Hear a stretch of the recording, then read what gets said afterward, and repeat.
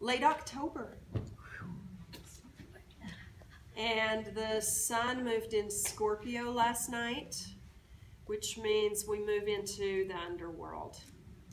We go fully into the underworld when the moon goes into Scorpio, which is still a month away. But we're there. We've hit the deep dive. And for some people, they mourn that part of the year that starts to go away. And for others of us, we're like cackling and happy. So I was thinking about, well, my daughter's in Paris right now, and she sent me a picture of from a bridge, and you know, all the way across the bridge is the backside of the Notre Dame, and it's just a beautiful classic shot, you know, beautiful light, beautiful clouds, like the whole bit. And she was laughing. She was like, I can hardly walk across a bridge in Paris. It takes me 30 minutes to walk across any bridge in Paris because it's just so beautiful and there's so much to see. I start on the bridge thinking I'm going to that place over there, and then I just end up on the bridge. And I was like, oh, how wonderful. That's the whole reason you go, right? That's the whole reason. And you know, it's that thing in our practice where we're always heading to the other side of the bridge, and we never just like enjoy, you know. There's always some trying to get more strong or more open or all those things in practice instead of just being content in the practice, which is actually a virtue. It's called santosha, where you're finding the place where you're content with where you are, that you don't need to grab for more. And it's totally antithetical to our cultural mindset. And so it's hard work. Because even like as people who are, you know, doing yoga or doing any sort of self-awareness practices or spiritual practices, they're so often about, you know, I'm trying to better myself.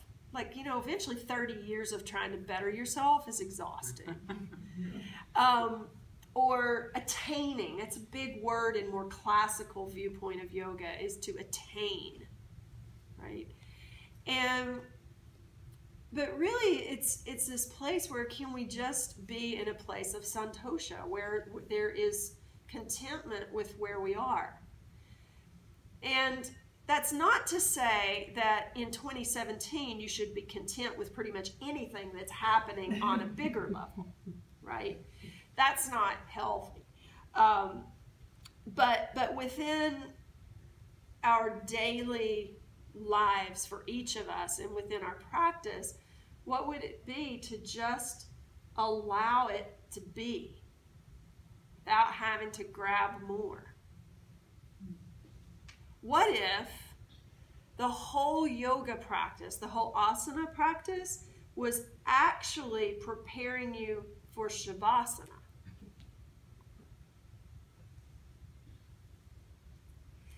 Think about people at this time of the year, especially in older times, further distant times, where there wasn't a grocery store. And so this time of year is very, very busy starting around August, where you start really harvesting in things and having to, as my grandmother used to say, put them up for the winter, right? To preserve it in some way so that there was food because there wasn't the grocery store. And so you're actually preparing for the long fallow period. You're preparing for the period where the earth has called the year done and she's content with it. She doesn't have to try to grow one more apple on the tree. She lets it go, and even she'll let some apples still hang on the tree, and we take that cue and allow them to stay there after a certain date.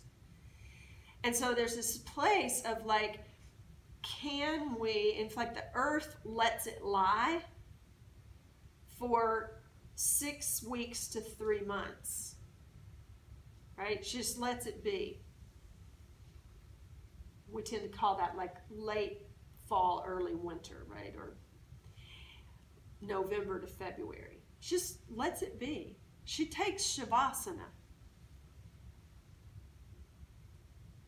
So this is what we want to think about, is like, where is it that I'm trying to grab more? Doesn't mean we don't have desires for ourselves, that there aren't places where we can be in greater congruence with ourselves and deeper integrity. But the idea of it being this constant grab for more is so over. And so that's where we find ourselves. We find ourselves on this day, this first full day in Scorpio, going into the deep dive, letting stuff letting some apples stay on the tree, and letting it be. So entering into santosha, contentment. So please take a moment and close your eyes.